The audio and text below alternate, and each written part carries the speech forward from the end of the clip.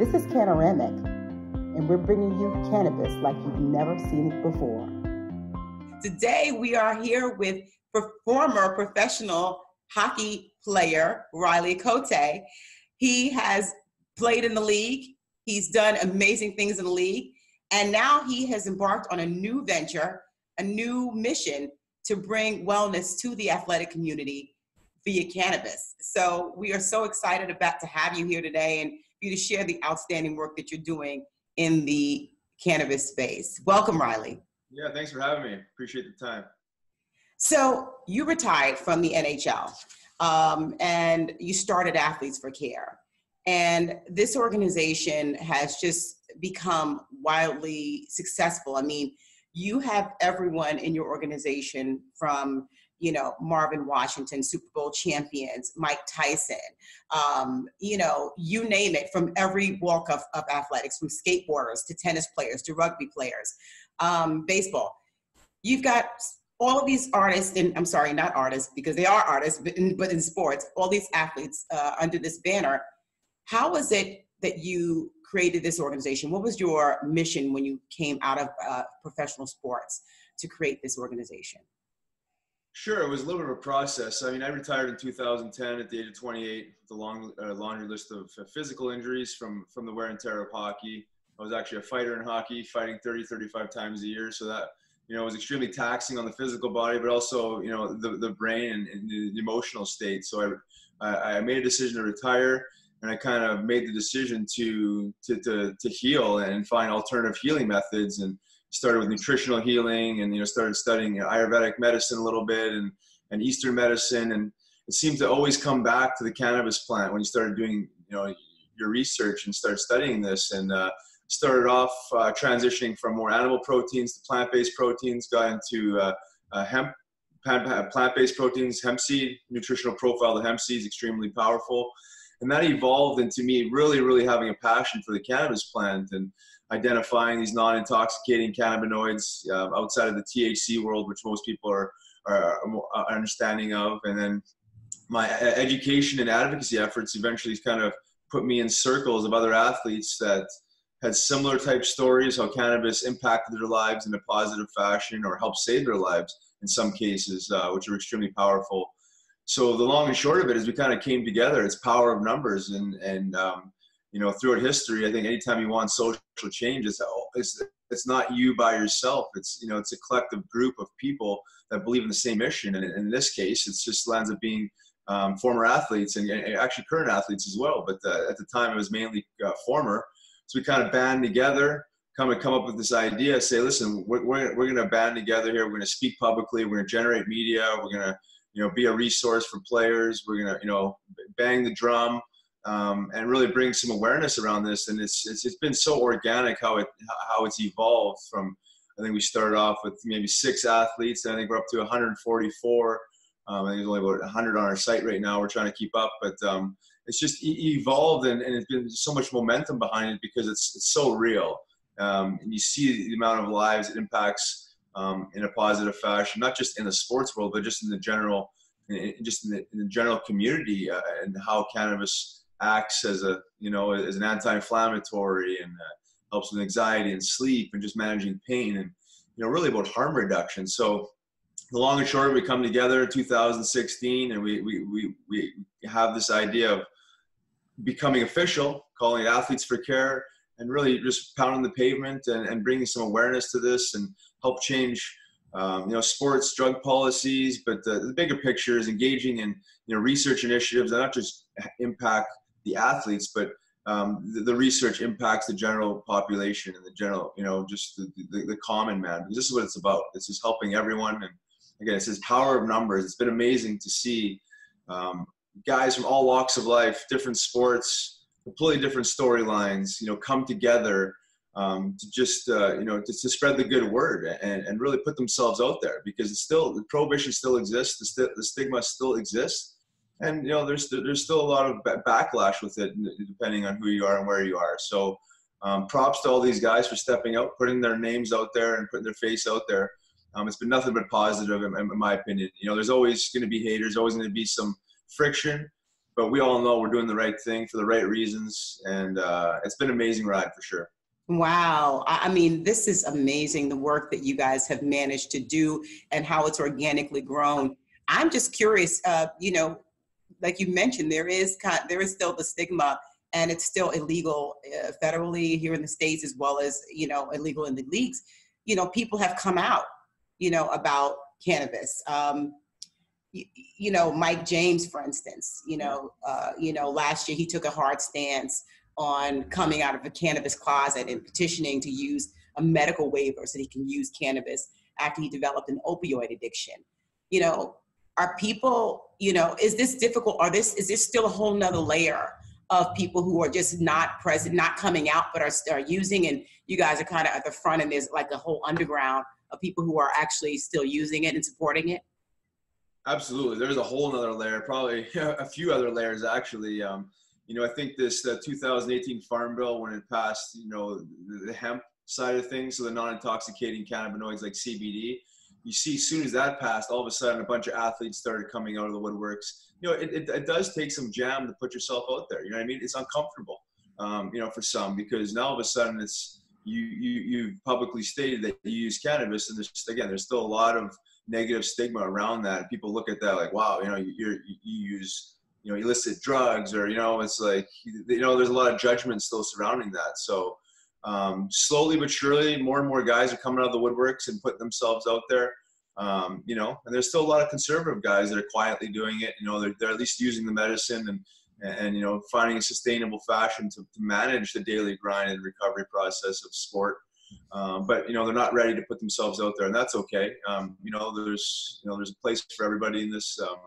But you know, as this thing builds, you know, mainstream media has really kind of carried, you know, a lot of weight with this for the, you know, the perception for the general population, and you know, more and more of these stories come out, and more guys come out, more people kind of connect the dots a little bit. But there's a lot of work to be done. I mean, don't get me wrong. I mean, we really haven't even scratched the surface, in my opinion. There's some progress. I mean, we're living in the U.S. Still federally illegal. I mean, Canada's, I guess, somewhat progressive. There's a lot of, you know, confusion up there. All the major sports leagues, cannabis is still a banned substance. CBD is kind of fallen in this gray area where people really aren't sure. So, you know, there's a lot of work to be done still. So, in my opinion, really haven't even scratched the surface. Yes, we've done some great things. We're on the map, you could say that. But, you know, we're trying to get more guys out of their comfort zone and put themselves out there. Because, again, you get one or two more big names, the maybe current guys, you know, whether it's, you know, a Tom Brady or Tiger Woods, or even a, you know, retired legend like Wayne Gretzky. All of a sudden, they have such impact in the community and influence, not just nationally, but, you know, internationally and globally, that, you know, it's one of those things that has such power behind it. But, you know, everyone's doing their part. Everyone's, you know, got their brand or their little niche project they're doing outside of Athletes for Care. But, you know, you bring these things together, and it's an amazing thing. You know, it really is an amazing thing. And, you know, I think the sports world really does have a lot more influence than they give themselves credit for. And I'll say the same thing for myself from experiences. Like, I didn't realize how much influence we really had until you put yourself out there, and then you put yourself out there with a bunch of guys that are doing the same thing, that believe in the same things. And Right. The media can't help but pick it up, because it's real. It's real. Yeah, between athletes and artists, you know, you guys are the major influencers in American culture and in world culture. So the work that you do really will make a difference in turning the tide. I know, just speaking of the media, the Bleacher Report published an article citing several professional athletes who say they use cannabis while they were playing. They say they use cannabis for pain management, anxiety, insomnia, recreation, in lieu of pharmaceuticals, which could have adverse side effects like liver damage and addiction. So some estimated that 80 to 85% of players use cannabis. And we have science and anecdotal evidence about the medicinal qualities of cannabis, with more research coming. Abstinence is obviously not that rule that the NHL and the NFL, all these leagues have. That's obviously failing, just like teens don't abstain from sex because you say just don't do it, or abstain from drugs. So, you know, why don't leagues simply take a look the other way approach? Can't they simply, you know, not penalize players? Couldn't they just simply say, we're not going to penalize you, because it's not required that they do it. It's federally illegal, but it's not required that leagues do it. And a lot of municipalities have a approach similar, where they don't penalize people. You might get a small fine, but you don't get a penalty. So why can't leagues do something like have a look the other way approach with so much pervasive usage of cannabis? Sure, and they absolutely can do that. You know, it's a choice. You know, I think it's very, very political. There's liability involved in all this. But you look at the NHL, probably the most progressive sport when it comes to their cannabis policy. While cannabis still is a bad substance in their drug policy, they don't enforce it. No one goes to the substance abuse program for THC. No one gets suspended for 4 or 5 games like in the NFL for THC. It's kind of like what you said. They turn a blind eye. In a perfect world, you remove it from the banned substance list altogether and actually promote it throughout not just the league, but the organizations themselves through the medical staff and the strength and conditioning coaches as a recovery tool. So actually promoting this in a respectful, responsible manner. But we got a long ways to go for there. But you look at the archaic drug policies of the NFL. I mean, guys are ruining their careers because they're trying to self-medicate with something sustainable. These guys are smarter than we give them credit for. The media likes to always paint this picture of, oh, this guy is just smoking weed and this guy is just doing drugs. That's the media's perspective.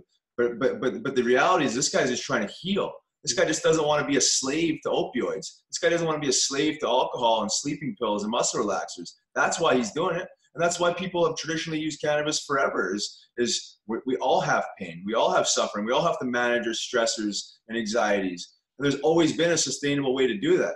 And then we introduce synthetic heroin into the landscape, and we insert all these different unsustainable, tools to, I wouldn't call them a tool even, sustainable toxic destruction to sleep and, really impacting guys' health. So we got a lot of work to do. NFL is probably the worst. I think I'm talking to Marvin Washington. I think there's a bargaining chip here for the 2020 collective bargaining agreement. But these sports organizations and leagues have to make a change. Otherwise, it's kind of cat's out of the bag. Now you're liable. You're going to probably see some lawsuits thrown away if it doesn't change soon, because enough's enough. I mean, the opioid crisis is very apparent. And you see that through sport, and you see that through the lens of sport. I see it in the hockey world, but I can't imagine how many guys are going through that in the football world, because there's triple the amount of players on each team, and these guys are running head to head every play. There's a lot more physical impact in hockey. And then you look at UFC; these guys are very progressive. These guys are all using CBD and cannabis, and they're very in tune with their bodies. And I think the guys that are the most in tune with their bodies are the guys using cannabis and are addiction to pharmaceuticals.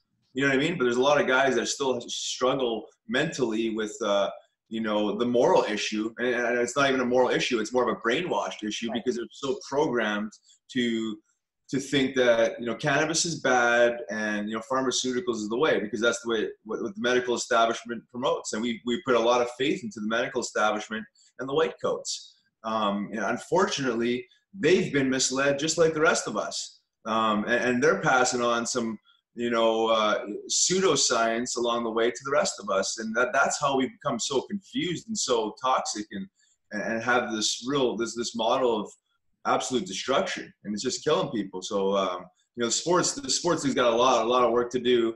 As I mentioned, there's obviously a lot of focus on this topic, but until the U.S. federal government changes their stance, at least has a medical program, I don't see how the NFL or any of these major sports organizations can legally or without liability actually encourage their players to use cannabis. Or it's like you said earlier at the start of this exact topic, was just turn a blind eye. Right. Just don't test for it. Just say you're testing for it, but don't enforce it.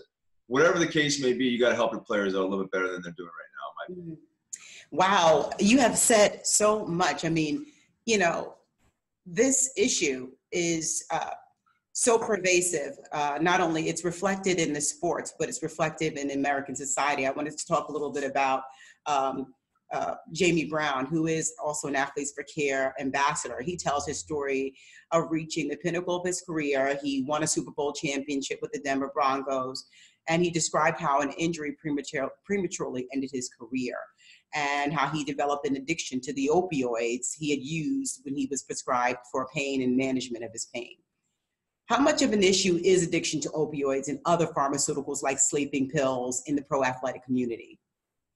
Oh, it's huge. It's huge. And you mix in, you know, the opioid, the sleeping pill, and the kicker is the alcohol, right? I mean, it's like traditionally we self-medicate with alcohol. Whether you think you're self-medicating or not, that's you're trying to achieve a feeling with that. And as we know, it dehydrates the body, dehydrates the brain, and really promotes, you know, negative behavior. You know, if you're not doing it responsibly, which most people don't really. I mean, once you get into 2 or 3 drinks, so you know, stories like Jamie's are exactly why Athletes for Care exists. Is really the transitioning, not so much even when you're playing. Yeah, that exists while you're playing. We love to stop that with cannabis, but transitioning out of a game into the real world with an injury and with a pill bottle of opioids is a recipe for destruction, and you see it over and over again. So these guys, you know, I live in the sports world. It's, you know, it's very you know, self-centered and egocentric, right? I mean,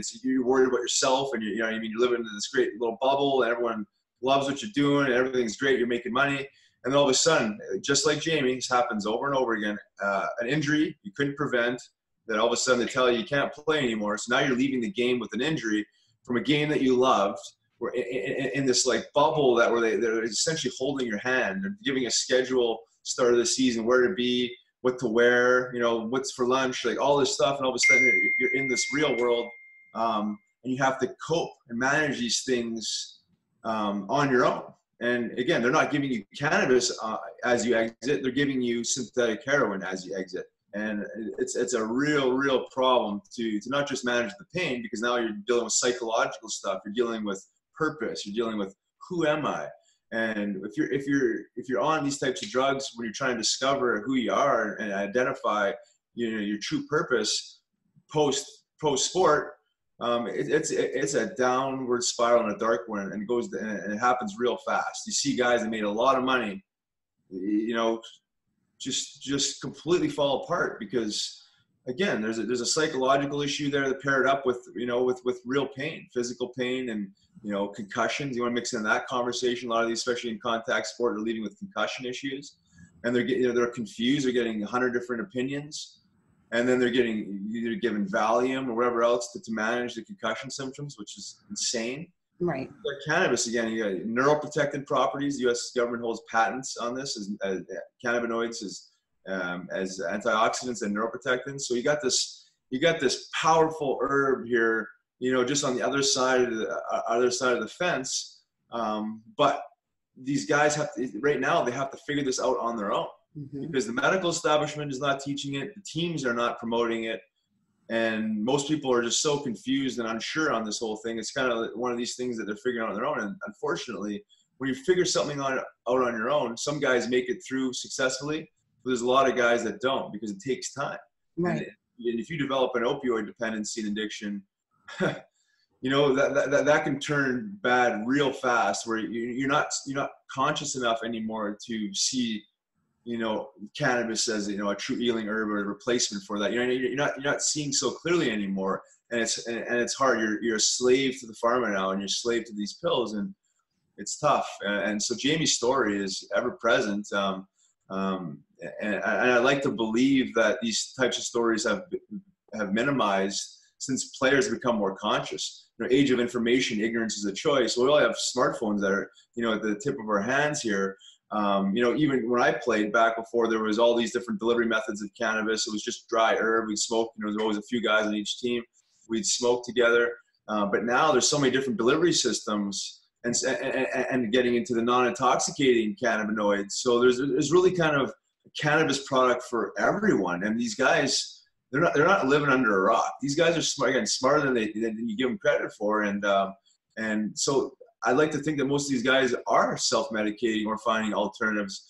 Unfortunately, it was the situation I ran into, is once you start flying places and flying internationally, like that's where I kind of left my cannabis at home and kind of got gobbled up into the substance abuse with pharmaceutical drugs. I was trying to replace my cannabis with pharmaceuticals to try and do the same thing. So on the road, I was, in pain, had some inflammation.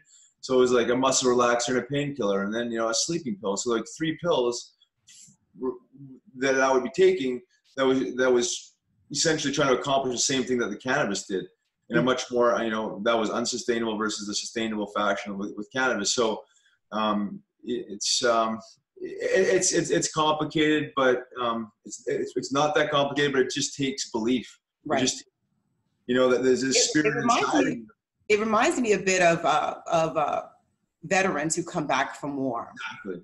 It's very, very similar. I've spoken to a number of veterans in this conference, and the symptoms of depression, isolation, confusion, not having a way to knowing how to operate in the real world. They've been kind of ensconced in this environment for a while where they've been told what time to get up. They've been told what time to be somewhere. And now because of an injury they're in, or because they have psychological issues, they've been prescribed, opioids of some issue for PTSD, etc. And this is very, very parallel. Are you guys, do you see the connection between this and veterans? Absolutely. And that's part of our messaging is that, the veterans are essentially the epitome of what an athlete is. And, these guys are going overseas and not getting paid for it, living this glorious bubble. They're doing it for a completely different reason. But the bottom line is when they come back, what they're going through is very similar. And, remove the money, remove the fame, if there was any involved. We're all human beings dealing with physical pain, PTSD. PTSD exists in sports. I mean, people they always relate it to just veterans, but PTSD exists. Brain injury, traumatic brain injury. So at the end of the day, it's kind of like you were once this athlete, or you once this veteran fighting for something. You had this identity, and then now you're like wounded. You're wounded, or you're done with that. But now you're in the real world, so it's coping. It's coping, but not just like coping in society with just like finding a job and a way to help sustain your family. But it's how do I cope with all these injuries and this mental health issues that I'm dealing with and TBI and the whole bit. So there's an absolute parallel. We do a lot of stuff with veterans. The stories are so similar, so similar, and it's kind of like. The VA turns their back on cannabis as medicine. It's kind of like the sports organizations, the Players Association turns their back on cannabis as medicine. Wow. So you're forced to comply with whatever they give you. And so it's like if you want the sports organization's medical treatment, well, you're going to be using pharmaceuticals. And if you want the VAs, you're going to be doing the exact same thing: SSRIs, opioids, whatever it is. You know what I mean? Wow. So it's very, very, very similar. Wow. You actually mentioned the whole issue of traveling, transporting yourself across, different states and international waters for the sports. And recently, NBA player D'Angelo Russell was cited at an airport. He was cited by the police for carrying marijuana. Though he only received a fine, in New York, the statutes, when you're holding a minimum amount of marijuana, for personal use, it's not prosecuted. Many athletes are risking physical danger, having to go into seedy locations and kind of do things undercover. They're risking arrests and imprisonment for buying and or carrying marijuana across state lines, across international lines. They're breaking federal law. This is more than just a medical issue. It's a social justice issue also, isn't it? Do you agree with that? 100%. Yeah. It's one of those things. There's in life, there's always a risk for the reward. And in this case, you have to risk your freedom, and essentially running the risk of, getting arrested and facing imprisonment or, whatever the consequence would be, depending on exactly what you're charged with. But nonetheless, it's taking away freedom. So you're trying to heal and do the right thing, and in fact, you have to go break the law to just find relief and do what's right. And I always say it's a good people break bad laws, and it's like at the end of the day, it's like, this is about survival in this world. And it's a different type of survival than it was 200, 300, 400, 500 years ago, 1,000 years ago, where survival was more about finding food and, you know what I mean? And navigating this. Now it's about finding the truth and discovering what's real, what's not real. There's so much misinformation, so much, so much capitalism that's convoluted public health.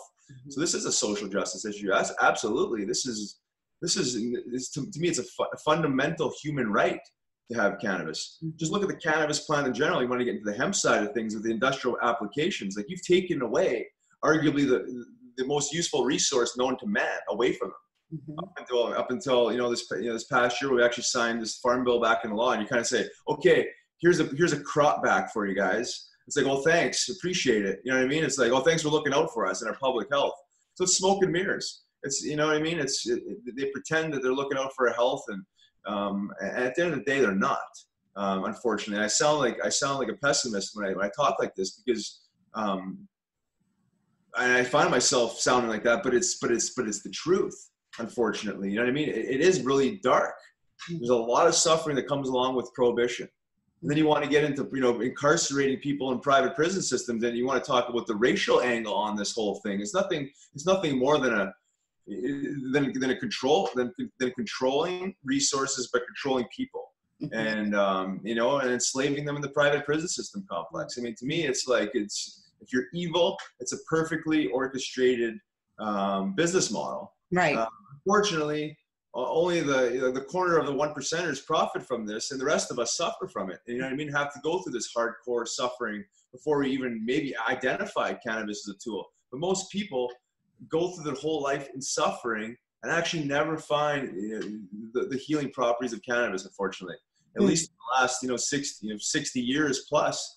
I look at my parents, for example. They're extremely conservative, and they even today, living in Canada with the legal medical and rec program, they're still unsure. You know what I mean? They still believe so much in the other model that it's frustrating. You know what I mean? I'm just trying to help people, and when you see people that just can't wrap their heads around it, it's frustrating. But yeah, this is people have been risking their lives for a long time with this, you know what I mean? And there's a lot of guys still doing it, like, that have been doing at this for 20, 25 years, and, advocating and getting themselves out, to put themselves out there, running the risk, risking their families, lives too. So, I mean, it should never be like that. We shouldn't have to have medical refugees where, you look at it in Colorado, where these children, these families are moving into Colorado to treat their children's epilepsy. You know what I mean? Medical refugees. That sounds crazy. Like, for an herb, for a plant.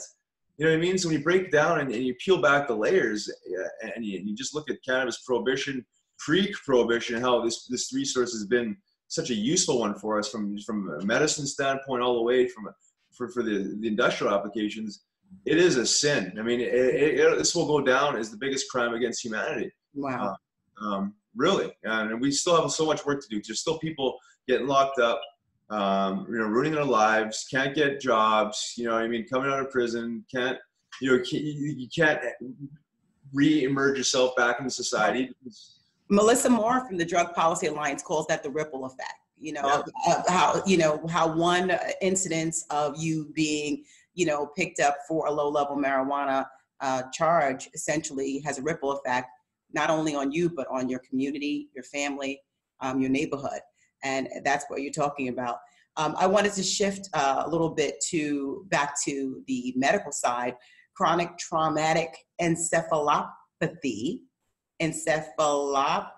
right? CTE is a major issue in professional sports. What are the symptoms of CTE? There seems to be some promising research on cannabis that suggests it may protect brain cells against injury, sort of like a helmet, but an internal helmet. How do you see cannabis being used to prevent CTE in professional sports? Yeah, so I think the CTE conversation is somewhat complicated because, I mean, just in my opinion, this is my opinion on CTE. I don't know if CTE is just 100% TBI, traumatic brain injury, just concussions. I think there's other elements into CTE that are variables that we're really not discussing. And the ones I identify with in my own personal life and I see in the sports world is substance abuse along with brain injury, right? So they kind of come hand in hand, where a lot of players in sports do drink more than they should. They do party harder than they should, dehydrating the brain. You know, a lot of alcoholism in hockey world I can speak for, and I know that just runs parallel to society. Alcohol is, you know, the number one, you know, drug. You know, you mix that into brain injury, it gets very complicated. Typically, you know, when you get a concussion, you know, you're sidelined. So you're sidelined, and, you know, the protocols have changed 100 times since I played. It was like put a guy in a dark room, keep him away, all these different things. So naturally, when you're separated from your environment, naturally separated from your team and all this stuff, there's I don't know if it's depression from the actual concussion, or if it's depression from the situation. I don't know. Mix them both together. I mean, it lands up being one of the big ones: the depression and anxiety, and you know what I mean, and you know, that whole deep dark spiral. But I think if you had struggles with substance abuse leading up to the TBI, it's just compounded. You know what I mean? You know, there's a lot of there's people that have CTE that never played a contact sport. So it's like where is the CTE really developing? If you want to like look at a brain that is qualified as CTE and you put it beside a brain with Alzheimer's or with the next to a brain that had a heavy alcoholism, they look very similar. Mm-hmm. So it's like, I think a lot of these leagues defend this because they don't want to be liable for the, you know, the term CTE and saying, okay, this guy had substance abuse for 12 years and he wants to blame all his brain issues and mental health issues on that one concussion. Mm-hmm. I think that's where it gets complicated, because as we know, brain health is more than just one dimensional, right? It's not just, I mean, I don't even know how many concussions. I've been over 250 hockey fights. Wow. And I praise the cannabis plant and some of these non-intoxicating cannabinoids like CBD oil for helping, you know, balance my brain out and you know, again, the neuroprotectant properties. But again, I also had some substance abuse issues as well. So I'm being honest with my own personal story. When I hear these other people talk about CTE just being 100% about the brain injury itself, I think we're being naive in that conversation, because I just know how much alcohol and pharmaceutical drugs are actually used in sport. And I'm just honest with what those do to mental health. Right. So having cannabis as a resource, you could feasibly not have to use the alcohol. You would be able to have some protective benefits to your brain, according to research. So feasibly, cannabis could be a really strong tool for battling CTE in sports. Absolutely, as a preventative, proactive approach, as well as a reactive one. Mm-hmm. There's a lot of research coming out of Israel as far as protecting your brain on the front end of competition. So getting these non-intoxicating cannabinoids in, so you're actually kind of protecting the brain. So if brain trauma occurs, you might minimize that concussion from a 6-weeker to a 2-weeker, or a 4-weeker to maybe a day-to-dayer. But then also, once the TBI happens, if it's serious or if it's mild, nonetheless, getting these cannabinoids in on the back end. So we're trying to, it's harm reduction, right? It's harm reduction as a medicine, but it's also harm reduction in the sense, well, we can get these, it's an exit drug. We can get these guys off alcohol. We get these guys off opioids that are very destructive to the brain, very destructive to mood. And substitute that with a sustainable tool like cannabis. So all of a sudden, you're not just giving them a sustainable tool, you're actually protecting the brain in the meantime. So it's kind of like it's a double whammy. Right. I don't know how far we're away from that conversation ever being realistic with, actually, promoting cannabinoids on the front end, not just so reactive. But that's kind of my angle too, is cannabis is a preventative, proactive medicine. We just talk about it in such a reactive fashion now because it seems to be so new to a lot of people. So, that conversation is very, I say complicated because there's so many different medical opinions around it. But just from my own personal story and experience and seeing my environment and being honest with what, brain injury is versus what, substance abuse is and how both of those impact the brain and mood, to combined, it gets messy, right. It gets really messy. So, we're trying to remove that cycle. Right. Brain injuries is inevitable in contact sport. Football, you sign up for it. Boxing, UFC, hockey, you sign up for it. You're running the risk of getting your bell rung. There's no question. But we shouldn't have to ruin our lives because we got our bell rung either. Right. So, there's that buffer zone there where we need to be honest with that and say, okay, acknowledge and run the risks of these things happening, but I have a sustainable tool to help prevent long-term damage and, you know, some of these dark stories that happen, and really try and, you know, really focus on the harm reduction aspect of this. Similar to how you guys put helmets on before you go play, right? So it's that preventative approach as well. I know one of A4C's tenets is research, and I'd love for you to talk to us about some of the research you're engaging with, or you're sponsoring, or your players are involved in. I know that I heard something about CBD and Canopy Growth, which is one of the largest medical marijuana organizations in the world. Can you share a little bit about the research that's being done with the organization? Sure, and that one's actually, one you mentioned right there, is actually the NHL Alumni Association partnered up with Canopy Growth, one of the largest cannabis companies, to study exactly what I just talked about. You know, concussion, TBI, brain health, specifically with CBD. That's actually outside of Athletes for Care, where we're trying to help populate some people for this and bring it to light. But we have 3 other ones going on, and one is actually with a former NFL player. He played 1 year in the NFL. He's actually a medical doctor researching cannabinoids. Go figure. It's Dr. Hervé Damas, and it's based out of Florida. And it's this one just for pain and inflammatory markers. So simple ones, pain is one we seem to know of and understand a lot more. And then we're working on another one. It's actually through Thomas Jefferson. As far as studying, kind of mimicking the one in Canada, I was just studying brain health with these minor cannabinoids and CBD. So we got some interesting stuff going on. I think that's just going to keep building. The more the merrier. We crave North American research, so we need to provide it. And I think we're doing that. There's other institutions obviously doing that, but the more stuff we can get published and get to the general public, just gives more people comfort. Because it's really, at the end of the day, this needs to come through the medical establishment to really change enough lives, right? We put so much faith in the establishment. It needs to come through them. So if we can help and enable them to engage in their own research because they see what we have, that's a win for us. But I mean, I can't imagine the whole U.S. is going to be looking at Athletes for Care for their medical research. That's where we're trying to influence the medical establishment for what we got. But ultimately, we're trying to just help them bring this to the general population, because that's how you really make significant change with this. Right. I know that the NHL wasn't there an announcement recently that the NHL is considering using CBD, or is that the same project with Canopy Growth? I believe that's the same. Okay, that's the same project. So yeah, they never come out and said like go use CBD. But this okay. So as of right now, none of the leagues have a positive approach regarding cannabis or CBD, even though CBD is now federally legal.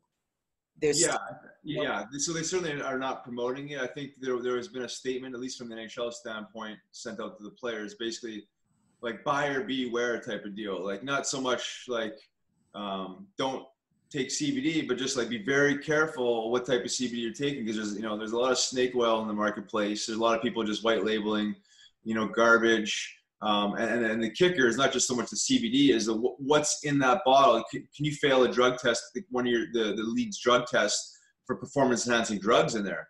So they're more so protecting their players so they don't fail the performance enhancing drug test with something that might be in addition to in that product. That's why we have these NSF certifications. The leagues really buy products that are NSF certified, so they know they can guarantee that this will never spark and fail a drug test for their players, and there's liability involved. So they're just trying to remove liability, but I would like to see them be more encouraging, with the CBD thing. But again, I think it's just complicated for them. Right. Well, speaking of products, you've got a product line, Body Check, and I know that your focus is on the sports world. Would your product be something that would be, certified? Is it something that you've kind of designed specifically for athletes, considering what what athletes are dealing with? Yes and no. So we're actually engaged in the NSF certification process. We don't want to corner ourselves in just pro sports or just the sports market. We're just in the active lifestyle recovery market. So whether just again for the average Joe to the yoga mom to the athlete. I mean, I have enough experience with these products to know that we don't really have to make the special blend. You know what I mean? Yeah, there's going to be all these companies that are going to claim they have the special proprietary blend, all this stuff. But I've just learned that just keeping it simple, it simple for people to understand, simple ingredients, understanding what it is, how it affects the body. But so whether you're an elite athlete, you might just increase your dose, versus the common man doesn't inflict as much stress on their body. You just, titrate back a little bit.